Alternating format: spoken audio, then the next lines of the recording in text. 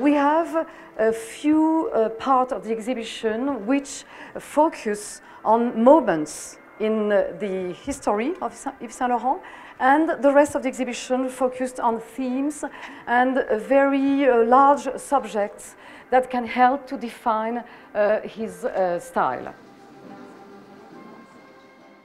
It is my honor to give you a first peek into the show. We have chosen the 200 silhouettes that you will discover in the exhibition through 5,000 complete outfits that are kept in these archives.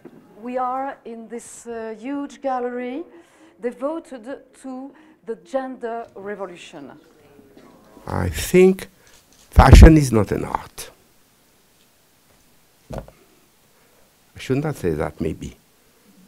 But I'm convinced that fashion is not an art, but fashion needs an artist to exist, to be. And Saint Laurent was an artist, and a great artist. Haute couture was really a dictatorship, and Yves Saint Laurent has totally changed this. It's the beauty of this museum, really. The architecture, the proportion, all these notion of perspective.